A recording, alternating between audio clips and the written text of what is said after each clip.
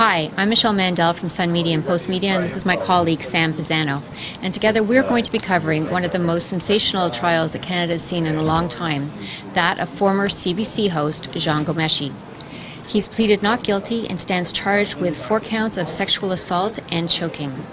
We're just going to take you back on how this all began. Michelle, it all began in October 2014 when the icon Ghomeshi took a mysterious undetermined leave as host of CBC's flagship show Q. He tweeted that he needed some personal time due to the recent death of his father. Freelance journalist Jesse Brown hinted there was much more of the story to come. So there was. I remember that Facebook posting that Sunday night by Jean Ghomeshi. It was shocking to his followers and his fans.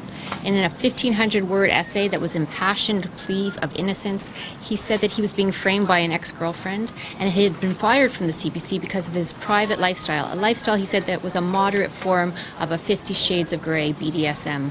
Michelle, things got really strange then. His lawyers launched a ludicrous $55 million lawsuit against the CBC. He alleged he was fired because of his strange lifestyle. Many lawyers branded it a PR exercise and said it was an impossible case to win. At first, many of his fans were sympathetic. Was Ghomeshi really being fired from the CBC because of something he did in his private life? But that quickly changed as numerous women came forward in the media and told harrowing accounts of what they said allegedly happened while they were out with Ghomeshi, including being punched in the face and choked while on their date. Ghomeshi wrote a short Facebook post saying he would have to thank the people for their support and he intended to fight these allegations. He wasn't going to discuss this matter any further with the media. We would learn later that he hadn't been framed. In fact, he had given a video himself to the CBC in which he showed that he had been involved with a woman who had injuries, and this was a video that he had shown to his bosses, and that's why he was fired shortly afterwards. In November 2014, he was arrested and charged with sexual assault. Who can forget that mob scene at College Park when he made his first court appearance with renowned defense attorney Marie Hennen? We'll be pleading not guilty.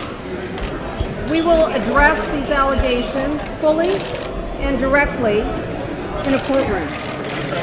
It is not my practice to litigate my cases in the media. I was there at that mob scene, engulfed by people, and a scene I'll never forget, as hundreds of people were squeezed into a tiny corridor at College Park Courthouse.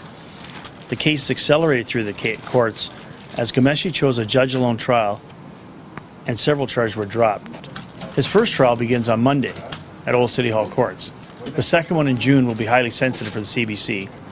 A former CBC employee will allege Ghomeshi groped her and made a sexual overture towards her.